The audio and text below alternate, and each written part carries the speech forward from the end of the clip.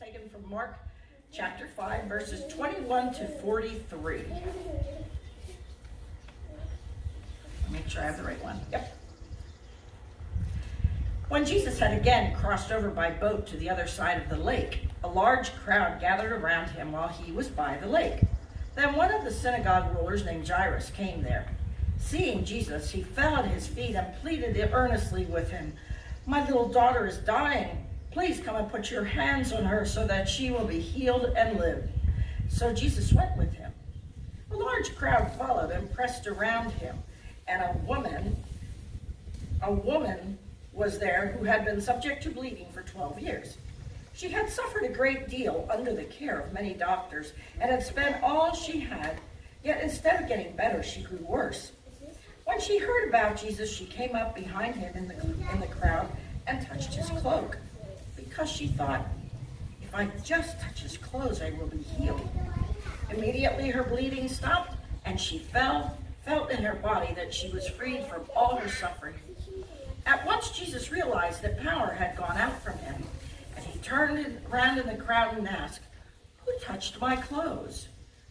"You see the people crowding against you," his disciples answered, "and yet you can ask, 'Who touched me?'" But Jesus kept looking around to see who had done it. Then the woman, knowing what had happened to her, came and fell at his feet, and trembling with fear, told him the whole truth. He said to her, "Daughter, your faith has healed you. Go in peace and be freed from your suffering."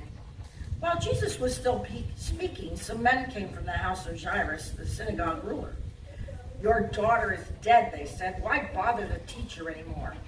Ignoring what they said, Jesus told the synagogue ruler, "Don't be afraid, just believe."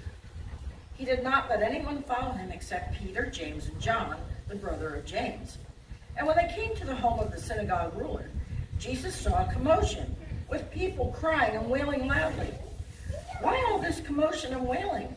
The child is not dead but asleep." But they laughed at him. After he put them all out, he took the child's father and mother, and the disciples who were with him, went in where the child was. He took her by the hand and said to her, "Talitha naum," which means, "Little girl, I say to you, get up." And immediately the girl stood up and walked around. She was 12 years old. At this they were completely astonished. He gave strict orders not to let anyone know about this, and he told them to give her something to eat. Here ends the reading of the morning scripture.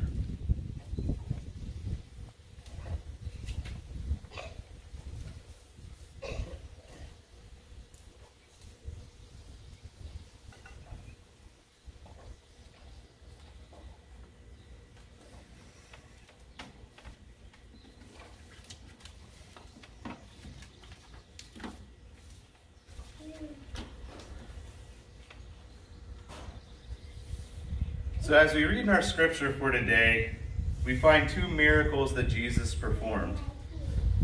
The first being the healing of the woman who had been dealing with bleeding for over 12 years, and the second being the resurrection of the daughter of Jairus. And as I was studying the scripture for this week, there were three things that came to mind that I believe we can gain a better understanding from these scriptures. The first is the power of faith. You see, in both cases, the people needed to have faith in Jesus. That was the most paramount thing in order for healing to occur. First, with the daughter of Jairus, you see, if he didn't have faith in Jesus to heal his daughter, he wouldn't even have bothered seeking out Jesus to ask him to come and heal her. And we see this idea of faith play out with the woman as well. This woman had endured years and years of bleeding. She had seen every doctor she could find, and they could do nothing for her. She had spent all of her money in search of a cure. And not only did they not find a cure for her, her condition got worse over time. Now, I want you to think about this, and those of you that have some sort of chronic illness or pain, I think you can really understand where this woman was coming from. If you had spent the last 12 years of your life in constant agony, if you had searched out all the doctors you could find and spend all the money that you had trying to get better only to get worse, can you imagine how low your state of mind must be? It would be extremely frustrating, to say the least, if you had tried all these things and they all failed. Don't you think it would have been so much easier for this woman to simply have given up? To have taken the mindset of, how can this man heal me? How can this Jesus do anything for me when none of the doctors have been able to do anything for me? But the woman does not think this way. She goes the complete other way. If I can only touch the hem of his garment, that will be enough to heal me. I don't need him to speak to me. I don't need him to put his hands on me to heal me. I just need to be close enough to touch his garment, and then I will be healed. When was the last time that you had faith in Jesus like this? Now, I know it can be easy for us to allow the difficulties of this world to pull us down. And we all do indeed have our own problems that we bear. However, brothers and sisters, this is the sort of faith that we must have in our own lives. We need to approach things from this standpoint. We have to work to develop faith like this woman. We have to have the faith that says, I just need to reach out to him and know that I will be healed. We need to have the faith that says, I just need to reach out to him, and I know that his power will be enough for me. The second thing that I think is important in this scripture is the way that Jesus reacts when the woman touches him. You see, Jesus knew that some of his power had gone out from him. He could feel that. And he could have easily just gone about his way. Nobody else knew, just Jesus and the woman. He could have said nothing. He could have simply thought to himself, awesome, another person healed and another person has come with faith. But Jesus doesn't do that. He stops in the middle of this crowd and says, who is it that touched me? And his disciples respond, kind of indignant, what do you mean, who touched me? You're surrounded by people. There must be 100 people here that have touched you in the last few minutes.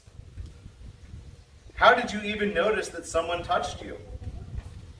But then the woman comes forward and falls on her knees and confesses that she was the one that had touched Jesus. And he responds, daughter, your faith has made you well.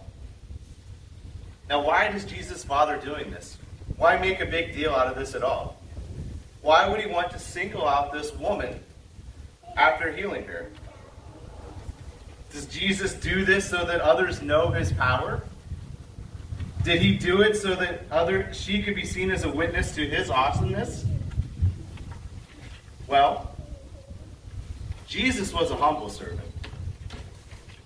He didn't need anyone to look at the great deeds that he had done and be impressed so that his own ego would be fed. Indeed, he did so many more miracles than we are told about in the Bible. And he often told people that he healed, hey, don't tell anyone that I did this for you. So then why bother making a scene with this woman, especially when he has to get somewhere to go and heal this other little girl? So as I was studying this week, I came across an article written by Elisha Reitman. And in this article, there was an idea that I had really never considered about this woman. You see, she would have been an outcast. In the Jewish faith, for these 12 years that she was bleeding, she would have been seen as unclean the entire time. Now think about how lonely that must have made her. How difficult her life was, not only due to the disease that she had, but because she was seen as unclean by all those that were around her. You see, this is why Jesus takes the time to talk to the woman. And this is why he specifically says to her, daughter, you are healed. Jesus wants the people to know all around this woman that she is no longer an outcast. She is now a member of the family of God. And I think we can take away something great from this as well. You see, no matter what your past has been, no matter how much of an outcast you have been or you feel like you are right now, Jesus wants to call you daughter or son. And we want you to know as well that you are welcome here to become our sister or brother in Christ. Because there are no perfect people in this church, just sinners that have been given the grace of Jesus Christ. And there is always room for one more. Amen, brothers and sisters? Amen. Now, the final thing I want you to think about today is this. We do not serve a man. We serve the Son of God. Our Messiah is not just a person that walked the earth 2,000 years ago and showed people a good way to live their lives. Now, he did do that, don't get me wrong. However, I think as modern Christians, sometimes we allow ourselves to simply view Jesus in those terms, as a man who once walked the earth with a good message. But we have to remind ourselves that our Messiah was the Son of God. Indeed, God made into human form. And I think sometimes we allow ourselves to forget that. And I know that there are skeptics that will say, well, okay, maybe he did do miracles back then, but he doesn't do miracles now. Well, my answer to that assumption is this. Simply look around you. There are things that happen in this world every day that cannot be explained. There are people suddenly healed, and there are people that turn their lives from the absolute pit of despair when they hear of his love. There are great things that happen all the time. And now I know that we hear about the bad things more than the good. But I promise that if you take the time to look for the good in this world, it is there.